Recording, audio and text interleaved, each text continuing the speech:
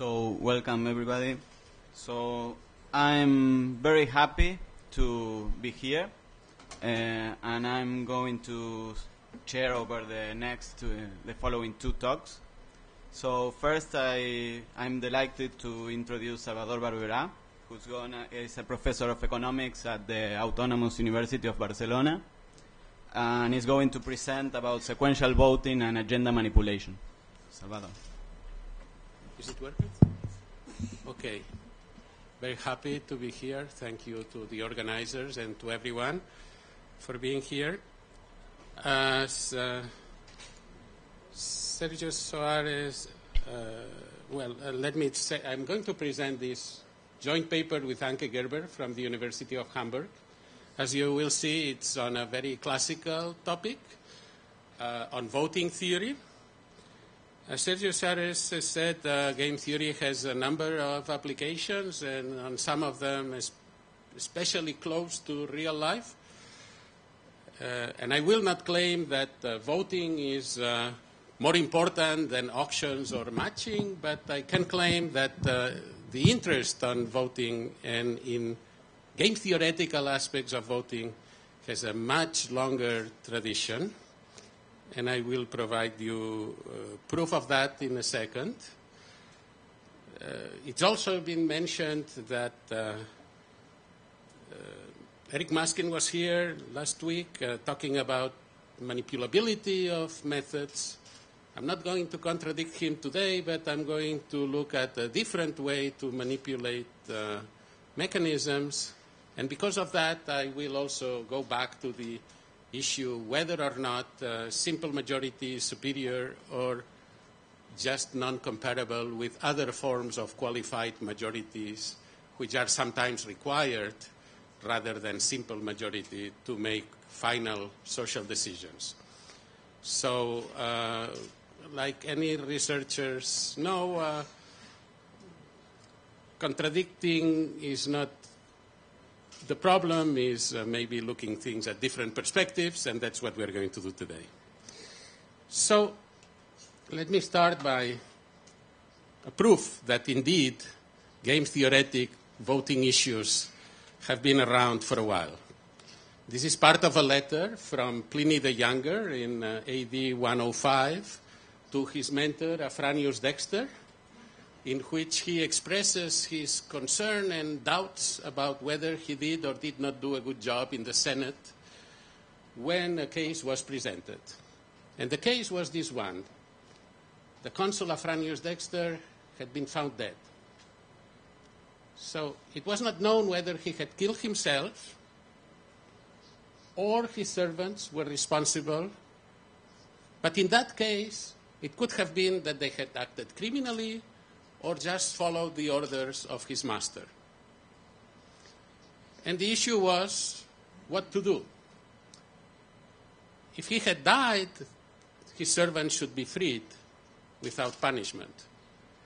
If they had followed his orders to help him die, they may have violated some moral law, but were not guilty of a big crime, they should be given a small punishment. If they had killed him, they should be put to death. And the Senate was divided roughly in three parts with equal opinions respecting one of these things. And he was fully aware that the way in which this question was presented would be decisive in terms of the outcome that would result. There was one way to present it in which they can vote for either of the three, and then obviously none of the three will get a majority, and then some internal coalition formation would go on. One way to, if not avoid that, to structure that voting method in a more systematic way would be to present the voters with binary decisions. First, they could decide on two options, and then on the third one.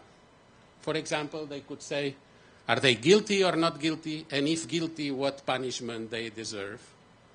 Or they could say, should they be killed or not? And if not, what else do? No? Oh, no, that was the same one. Well, I could say, you can organize these things in the three different ways because of the order. And I will see formally how this is done. And we will also see that the order in which these options are presented is going to be very decisive in the final outcome. So,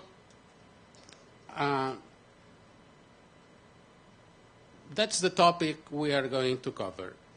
We are going to examine sequential voting rules in which at each instance individuals have to decide upon two possible ways of action.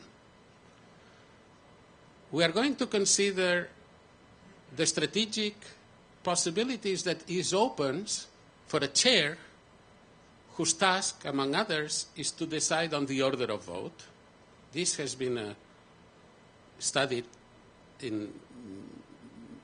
thoroughly by the literature for the case where the decision is taken by simple majority.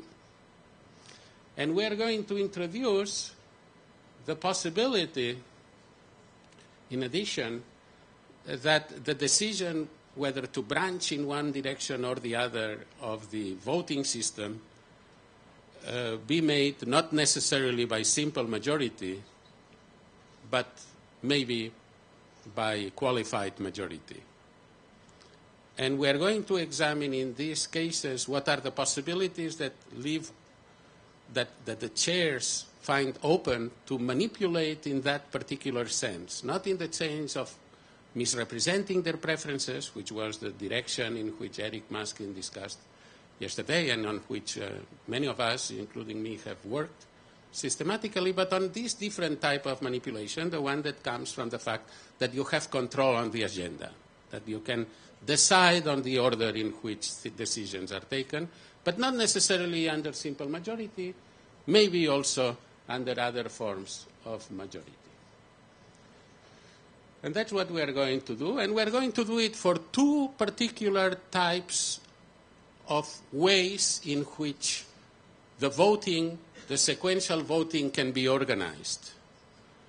And these are the two most used methods, as we shall see, that are actually heavily studied for the workings of parliaments. Let me show you the difference between the two methods we are talking about for the case where there are three possible alternatives. The first method that we'll call the amendment procedure, and I'm going to do it very simply for three alternatives, is the one where you establish an order, say A, B, C. Now you first confront the first and second in this order, A versus B, and then whichever is favored in the initial vote is then confronted. I don't know if I have a pointer here. No. Not the color. Well, okay. No. So, no. I'm using it. Don't worry. Okay, so you decide. No, don't touch. You decide between A and B, and then if B wins, you decide between B and C. If A wins, you decide between A and C. This is the amendment procedure. The other procedure is the successive procedure. Now you also have the order A, B, and C, but when confronting this decision, if A wins, it's already there. It's A. If A does not win, then you have to choose between B and C. And these two methods are different. In fact, the procedures that Plinius the Young discussed were more like the left, the one in your right, in which, you could decide, well, should we kill these people, yes or no? And if not, what kind of alternative do we follow, a light sentence or a strong one? Or we could say, well, should we, declare them guilty or not guilty, and if so, what else to do, etc. Now, this is also, by the way, the structure of the, for those of you who know what's going on in Catalonia, my country now, and in Spain, we have a referendum for November 7 that may or may not happen. So I'm talking about practical stuff. And the question is, may look funny to you, is, do you want Catalonia to be a state, yes or no? If you say no, that's it. If you say yes, then the question is, do you want this state to be independent, yes or no?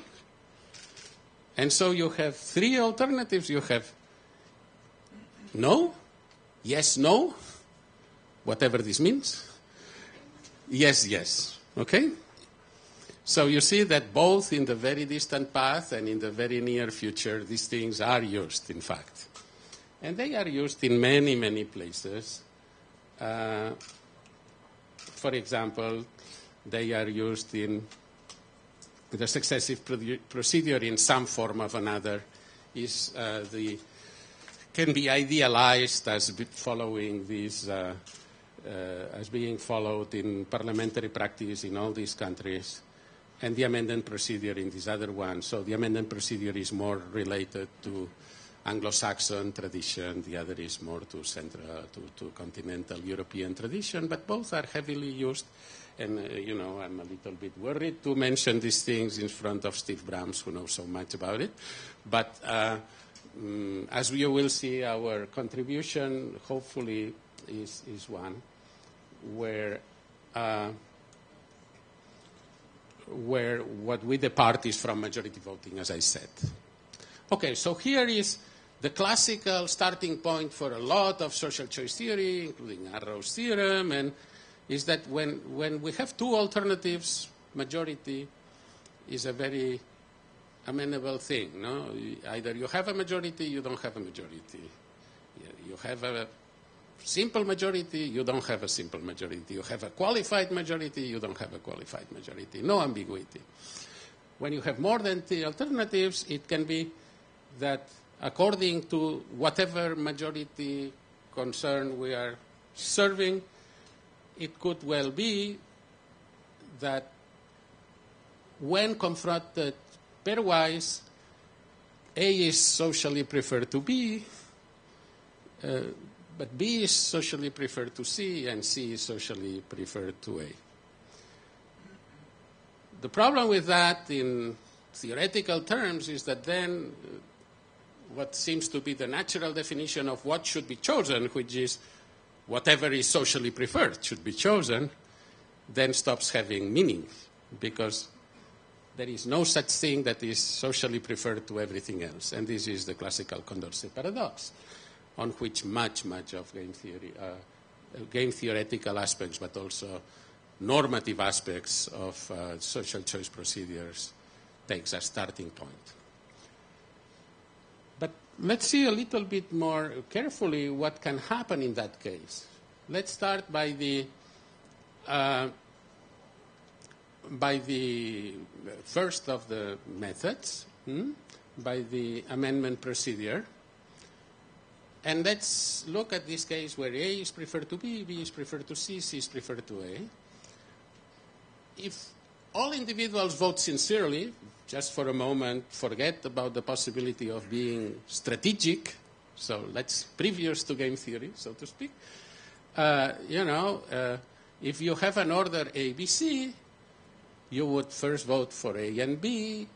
A would win, then you go to A and C wins. So the sincere outcome would be C. But if the order of presentation had been BCA, then between B and C first, you would choose B, and then between B and A, you choose A. And with the third case, you would choose B. Okay. So the order would completely determine the outcome if people voted sincerely. Now, would people vote sincerely or not? That's another concern. People may realize that, if they vote for A, then they go to this disjunctive A and C, and the end result is C. So they could have said, okay, at the beginning of the voting, they can do what's called backward induction. No? They can say, okay, what's the consequence of the vote of A between A and C? The consequence of the vote between A and C is C. What's the consequence of the vote between B and C? It's B. So actually, when I am called to vote between A and B, I'm not going to consider that I'm voting between A and B. I'm voting between something that leads to C and something that leads to B. So if I prefer B to C, I'm going to vote for B, even if I may like better A. Because voting for A is not voting for A, it's voting for C. And so the sophisticated outcome, which is in terms of game theory, the backward induction equilibrium of this game, is no longer C, which would be the sincere outcome, but B. The problem is that with the other order, if we do the sophisticated reasoning, backward induction reasoning, now we would get C. And with the other order, we would get A. So regardless whether individuals are all sophisticated or not, the order matters. And what we are going to do in this, what we're doing in this paper, is to consider that people are sophisticated. And so we're looking at the sophisticated equilibria of these votes where people look, forward and realize that the consequences of voting between A and B in the first case or between B and C in the second case are not the straightforward thing, but they are actually, like in one case, voting between C and B, in the other case, voting between A and C, and so on. This is even more important because being straightforward in the other procedure is not even a clear thing. We have said that individuals may prefer A to B or B to C or so on. But here, when you confront this other method, you see that you're asked between A and not A. But not A is either B or C. So what is to be straightforward? So let's go directly to the sophisticated analysis, and in the sophisticated analysis, we can see that the outcome in the first case, if you prefer, if the order is A, and then if not A, then B and C, the outcome will be, if I say not A, I'm going to get either B or C, but between B and C, I'm going to get A. I'm going to get B, so between A and B, I'm choosing A. And in the second case, it's a similar reasoning. I'm voting between B, and the winner of AC is C, so then between B and C, I vote for B, and so on. But the same phenomenon occurs. The order fully determines the outcome.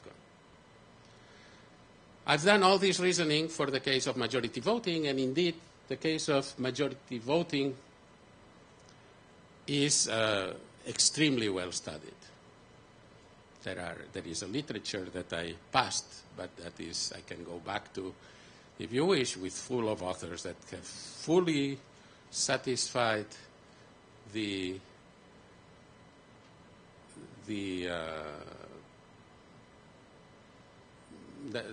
all research concerns in this topic. Now, so this is the definition of the sophisticated outcome. Let me just point out the following.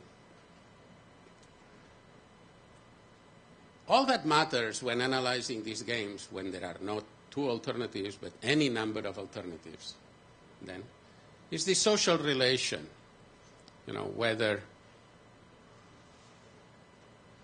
A is better than B socially or not. And this can come from the use of some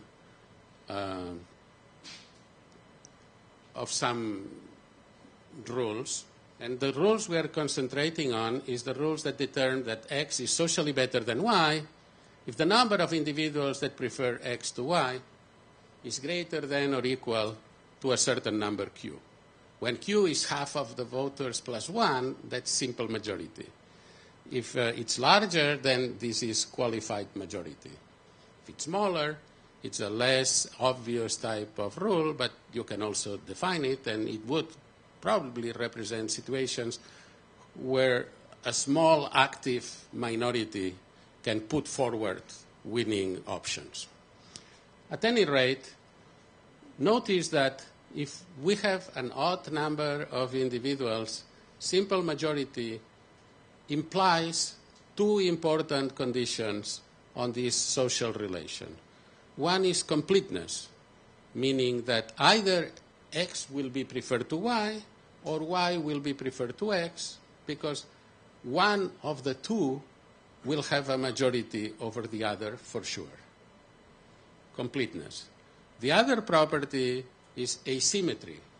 If I have a majority, or X has a majority over Y, then Y does not have a majority over X. The social relation satisfying these two properties, completeness and asymmetry, constitute what are called tournaments. And a tournament is a mathematical object that has been subject to enormous amount of study and literature, where the main issue is that often a tournament does not necessarily have a clear idea of what is socially best, but then the tournament literature tries to analyze the different meanings in which we could qualify the idea of what is best for different applications. In our case, we are going to study things that you could call generalized tournaments or quasi-tournaments, because what we do is to realize that when you have, for example, a supermajority, it may well be that X does not have a supermajority with respect to Y, but Y does not have a supermajority over X either. In which case, the social relation is no longer complete. You don't know which one is better than the other either way. If you have, but in that case it will be asymmetric. If definitely one has a supermajority over the other, it won't be the case that the reverse is true. So we will have asymmetry without completeness. The alternative is if the quota is very small, you may have this small majority to hold in one direction and also even in the other, so you always have completeness. But then you may miss asymmetry because you may have that both hold at the same time. So this is our contribution to this literature, is to analyze these things that are no longer tournaments and to ask questions that have a very traditional flavor. The question would be, under these cases, when are there possibilities to manipulate by choosing the order? And in particular, could we say whether amendment procedure is more or less manipulable than the other procedure? And for each one of them, could we say that the majority size makes or doesn't make things more manipulable in one case or in another? So I don't know how much time I have, but I should maybe skip. 20 minutes. I have 20 minutes. Sorry, 24 minutes. Okay. So let me show you a little bit how we would compute the sophisticated outcome for an agenda. If we use the order x1, x2 to xm, what would the amendment procedure do? It's a rather complicated calculation, but we can define it in an inductive way. You know, you could say, well, if there were only two alternatives, we will choose the second one if the second one dominates the first. Otherwise, we stick with the first one. So you see, it gives a little advantage to the first one. In the case where they cannot be, in one you need full domination to go, in the other only weak. And this is, we break ties by determining the order. So the order determines many things, but in particular, the first comer has a slight advantage over the latecomer. Given that, then, what would be the outcome of the amendment procedure if we had defined what would be the outcome for a certain number, m-1 of alternatives, and we had already that, then what would be the outcome in the case of m alternatives? Well, we could be define it like that. Our comparison would involve that if we have to decide between x1 and x2, we look forward, and we know that if we go to x1, then we'll go to the sequence x1, x3, etc., because we have eliminated 2. If we keep x2, then we'll go to the sequence x2, x3, xm, because we have eliminated 1. These sequences are one amount less, so we know that we can compare them. And then we'll decide to go in between x1 and x2, we will decide to go for x1, or let me say, we will decide in the bottom line to go for x2 if the sequence O, x2, x3, xm gives us something that is socially preferred to the sequence x1, x3, xm, and vice versa. And for the successive procedure, the same type of technique can be used to define, but I will not spend much time on it. So let me advance that our idea of manipulation will be double, and I will come in a minute. One idea is, look, for certain preferences, I may find that the order doesn't matter. If the order doesn't matter, the chair cannot manipulate by the order. And that's the end of it. So we'll look for cases where this happens. When the order matters, the chair can choose. But then it becomes important to understand the latitude of the chair's choice.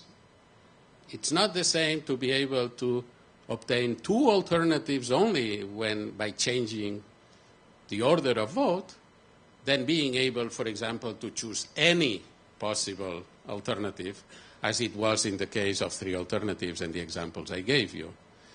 So we're going to, in addition to this dichotomic decision whether you can at all affect by the order or not to, we are going to also go into the issue whether one procedure gives you larger opportunities for the chair or smaller ones, depending on the social preferences. Okay? So this is where we are heading to. But in order to head in that direction, it is first very important to be able to characterize, for a given problem, what would be the outcomes that one can reach by different possible orders of alternatives. Okay? So we shall denote by OAP the set of attainable alternatives under the amendment procedure given P. P would be the social relation, the one that tells us whether any alternative is or is not socially preferred to another. And here is the result. We say, as you see, we say, let P be complete or asymmetric. Because I said that under a small quota, you had completeness but not asymmetry. Under a large quota, you have the reverse. Only with simple majority, you have both. This is the case that has been thoroughly studied. We want to extend it to the other cases where only one of the two properties holds.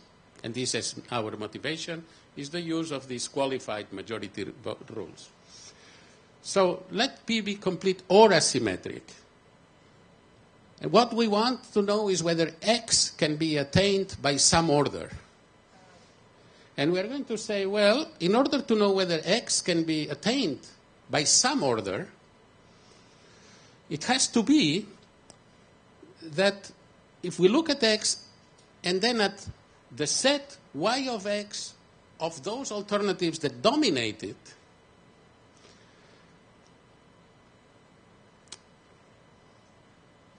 for any of these Y's, there should be a Z that dominates Y, but does not dominate X. So you could say that, you can think of X as the one that you want to come out. You can think of Y's as potential enemies of X that would win over X in a confrontation, in a direct confrontation. Then Z's are the enemies of Y, the ones that would eventually eliminate Z's. So the technique, as we advance, will be to say, well, X can come out even if it has enemies that could eliminate it. We can organize our vote in such a way that by the time that this comparison between X and Y comes out, the voter knows that it's not really a comparison between X and Y. It is a comparison between X and some Z that would have eliminated Y before. Okay? So that's the kind of contorted definition of X is attainable if for each Y that could dominate it, we have a Z that dominates the Y but not the X. And in addition, because the order is important, there exists a certain ordering of these Z's, let's say the friends, indirect friends of X, that would do the job, as we'll tell you. Okay? So this is a theorem, it's an if and only if. If X satisfies this thing, it may come out for some order, if not, not. So the idea of the proof I already gave you. Basically, the necessity is of the part of the proof is to say, look, if I have this, I need these enemies of Y because Y otherwise would win over X, and I need to use these things. I need them. The sufficiency is to say, if these conditions hold, here is the order I will follow in order to attain X. And look, for this, here we will follow different orders depending on whether the majority quota is high or low, or whether we have completeness or not. In one case, we'll put first all these Z's, which are the enemies of Y, in the late part of the sequence, then the Y's, then the X, and then all these things that are neither enemies that have not appeared in my definition.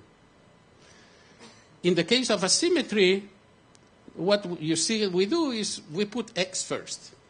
But this is just how we determine the order. In the successive procedure, the ideas are very similar, but a little bit more complicated, because now we have to decide on the complete or the asymmetric case are not identical in statement, but very similar. So in one case, but it's always the same, we have an X, we have its potential enemies, and then we need Z's that kind of eliminate these potential enemies Y's. What we require from them in that case is a little bit different. If it's complete, we require downstairs what is written in black, ZPY. If it's Asymmetric then would require what is in the first condition written in blue, not YPA, not YPZ. We do not longer require this additional condition that these things are not killed by X directly. And also, in terms of the orderings, we have things that are a little bit more complicated, but that I will not insist upon. But basically then, with these same ideas, necessity comes out because we need these alternatives that will eliminate the enemies of our candidate outcome before this candidate outcome is confronted, or rather, alternatives that will not be taken as such when the time of vote comes, because by looking forward, you realize that if you take an alternative path to X, you are going to end up worse. And the order of vote is similar as the one I said before. In one case, the X comes after the things that are a little bit on the side. In the other case, it comes first. But here, before, instead of having Ys and Zs explicitly stated, we talk of Ws because it is rather tricky and we have to select an order of these Ws are both the X's, the Ys and the Zs, and we have to select a very delicate order in which to put them in order to finish. These are long proofs by induction, but that's our task to do, not today. So let me turn now to manipulability. When will it be that individuals cannot manipulate? When whatever the order is, the thing comes out. So it's very clear that if we have what we usually call a Condorcet winner in majority voting, it's one that is socially better than the others, then this one will come out no matter what. Okay? In this case, we have to be a little bit more delicate because we have to say that it's something that dominates all others, but since we do not have one of the two properties that hold in tournaments, we have to be explicitly saying that these alternatives are such that X dominates Y and no other Y dominates it, okay? Explicitly. Otherwise, it would be implied. So in that case, it is clear that if one of these things exists, then it will win at some point any other thing that it's confronted to and will be the end winner. The issue is, are there other more complicated situations in which I might get a single alternative by some choice of orders that even when there is no such Condorcet winner? And it took us a while because in some cases it's clear, but in others it's a little bit more delicate. But yes, indeed, there are no other cases. Okay? So the only way in which you won't manipulate is if there exists one of these animals. In all other cases, you will have sets. So that's our first result.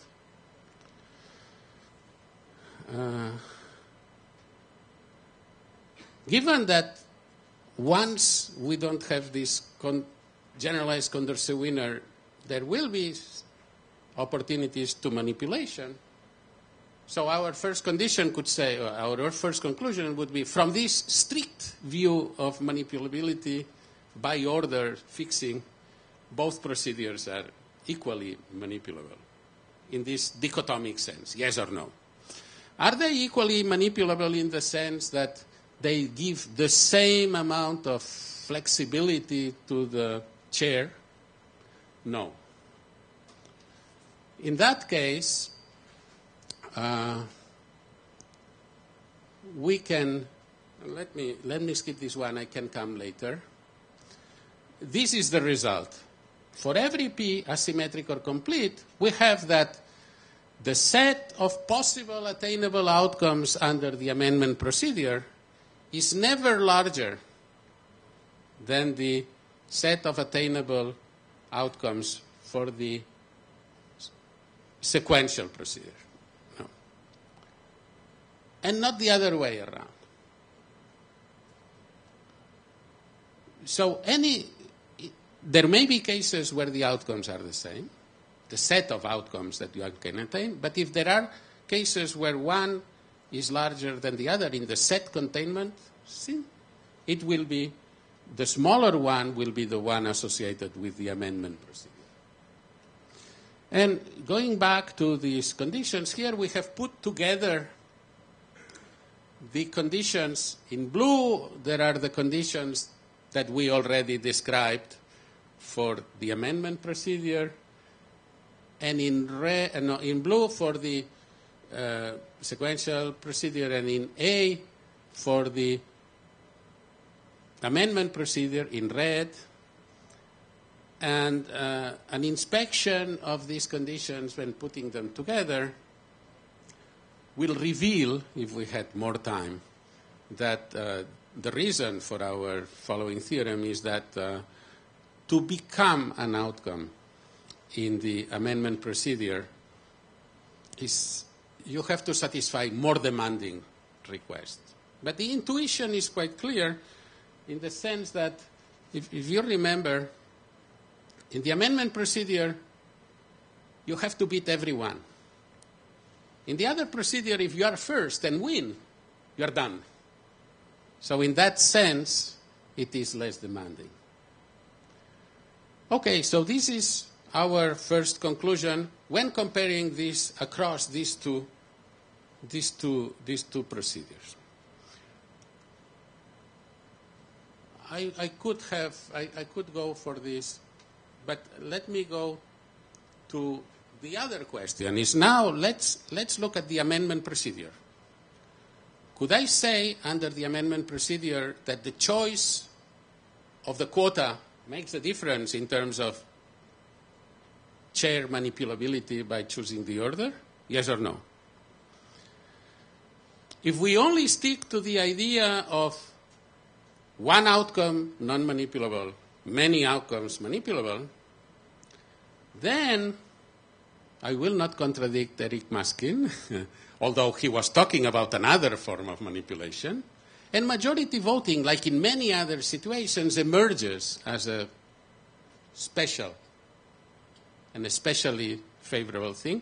In that case, it could maximize the number of profiles where there is no room for order manipulation. Okay?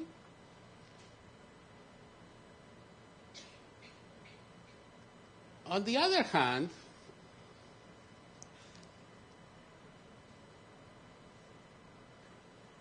if we look at now, and the same is true, excuse me, and the same is true, no, I'm now,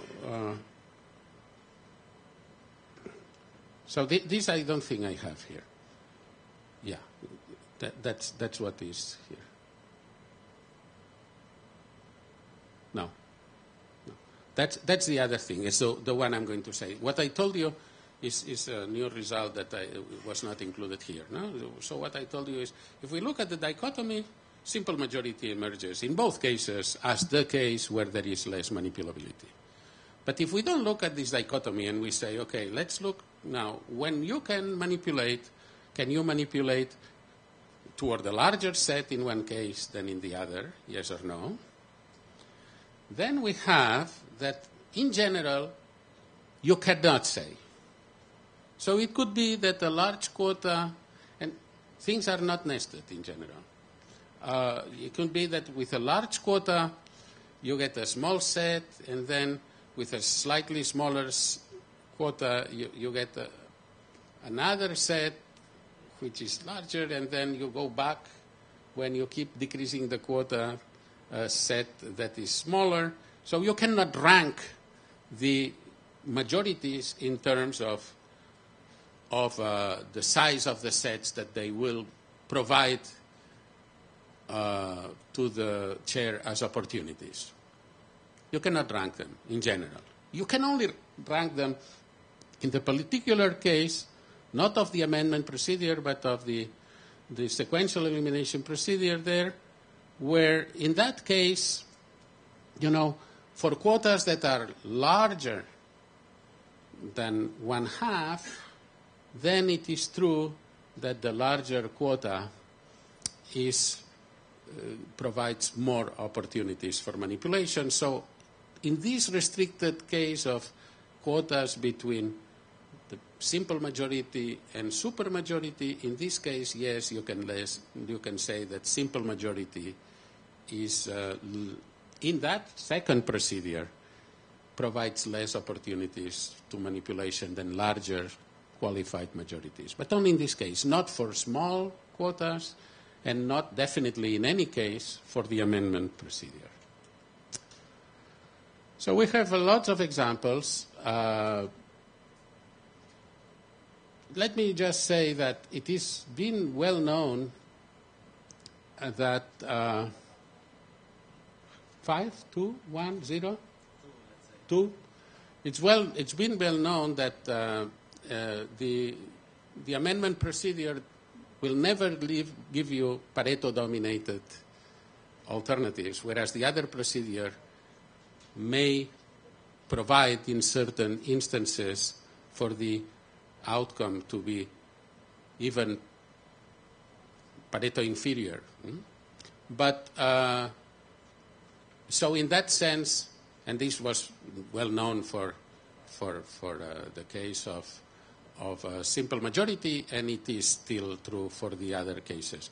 But the result goes beyond, because it's not only Pareto versus non-Pareto outcomes that makes the difference in the sizes of the sets. You can also get things that are not Pareto dominated, but enter one of the sets, but not the other. So basically, this is our conclusion. There are two types of possible classifications. One is a dichotomic one. For this one, we have rather sharp results that these things look very similar in terms of manipulability and eventually favor simple majority. In the case where you want to go further and not only compare whether it's manipulable at all or not, but you want to qualify it by the size of the manipulations, then the comparisons are much less deterministic, etc. So back to Plinius. What happened to Plinius? What happened to Plinius is that he was presented with a sequential voting. I've been reading this text that was brilliantly elaborated upon by Robin Farquharson in a master's dissertation in the 60s. A brilliant paper which became a book, Theory of Voting, that I wholeheartedly recommend to you. Beautiful pictures. Pre-game theory, And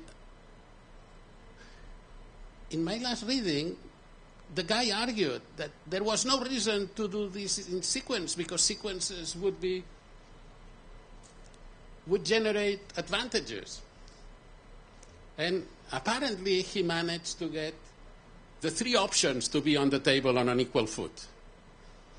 And his concern at the end, when writing to his mentor, was, okay, I didn't get anything, because then a coalition formed. And the outcome was the same, okay, as you would have expected from a proper sequential method. But of course, the coalitions that would form would be different, whereas in this, anyway.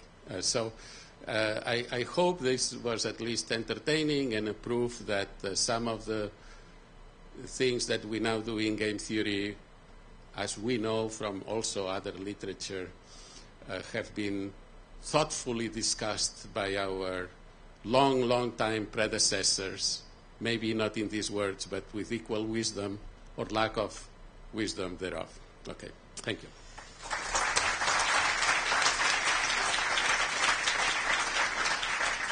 Thank you very much. Now we have a few minutes for questions, if there are any.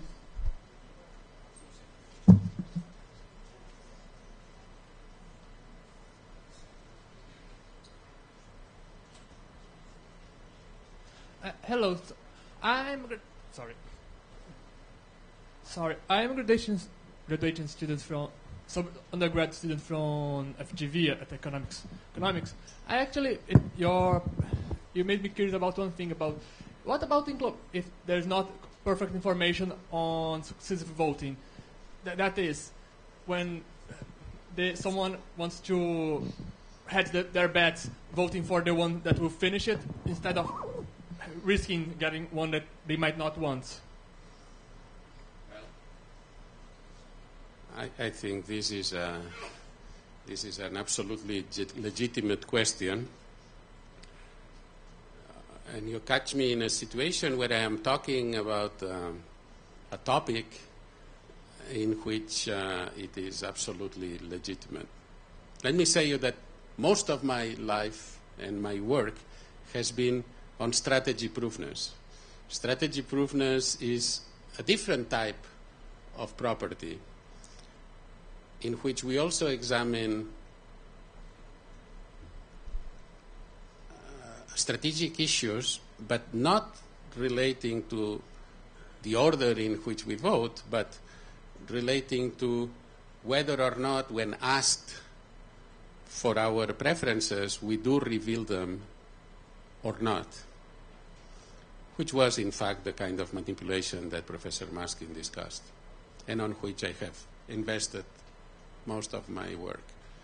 Now, in that other context, I'm not escaping your answer, I'm just giving prolegomena.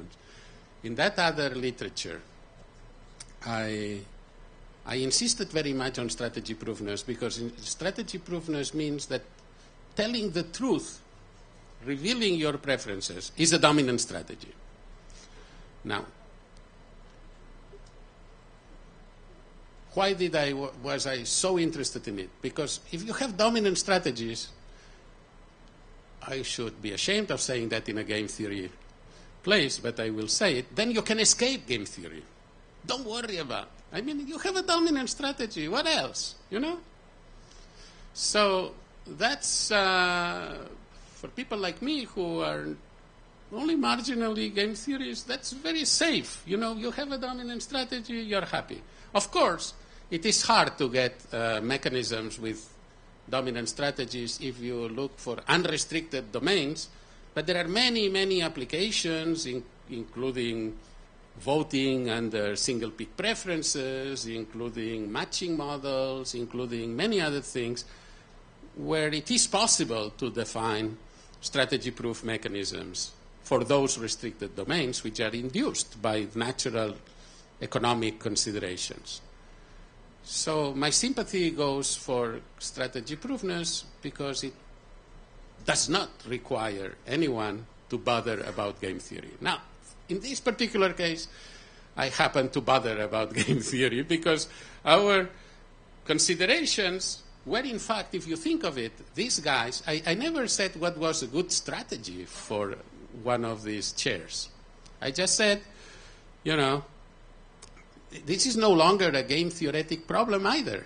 I mean, the game theory was in the analysis of what was attainable. But once you know what is attainable, this guy is no longer facing a game. He's facing the uncertainty, maybe, of whether or not he or she will be the chair. But once he's the chair, it's a decision problem. I choose whatever is best out of this menu that is available to me by the orders. Okay? So in that context, I think my answer to your thing is that all the difficulty in resolving your difficulty lays in the careful analysis of these sequential choices according to some game theoretic concept that is either well established or to be established. No? So then what we have done is to take the view of complete information, right? If you don't want to do it with complete information, I wish you luck and strength. I think it's an excellent project, but then what you should do is to look at an alternative characterization of what behavior and consequences you could expect from the game that you would define under maybe partial information, no information at all. You may revert under certain assumptions to a position where you then can think that under complete lack of information, maybe a reasonable thing is to tell the truth after all, because these being monotonic mechanisms, either you lose or win, but on the average you'll probably win more than lose by telling the truth. But all this would have to be formalized, put into game theoretic terms, and then once the set of attainable equilibria would be, then you would revert back to what we have done. But I think it's an excellent question and a challenging project. Okay, we may have like one more short question, if there is any. What happened to the servants?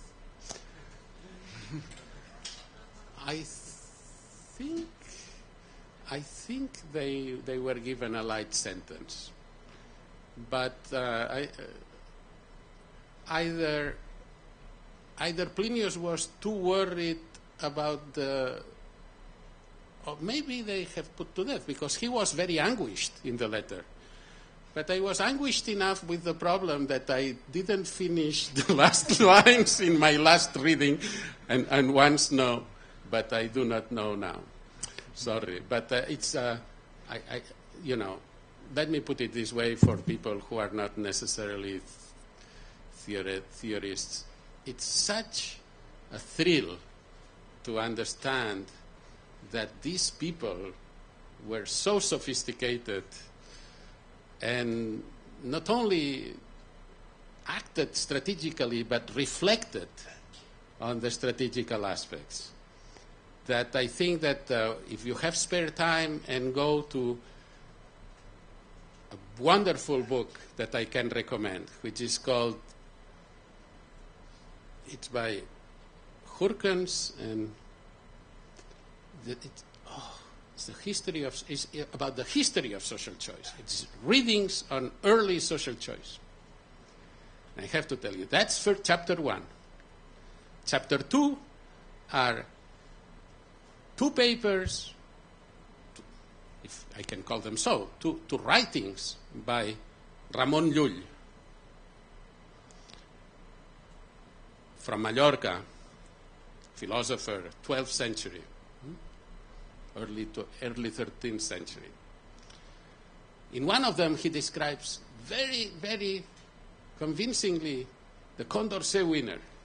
In the other, he describes very convincingly the board account. Where does he apply it? To the choice of abbots and abbesses in monasteries. Does he speak about manipulation? No. Explicitly not. But he requires people to confess before going there, because their voting is going to reflect the will of God as to who will be. And this directly connects with what we know today about the Condorcet jury theorem, which is choosing the right guy or the right sentence. And in addition, for my absolute pleasure, he wrote one of these essays in Latin and the other in Catalan. So what else can I expect? Thank you very much, Salvador.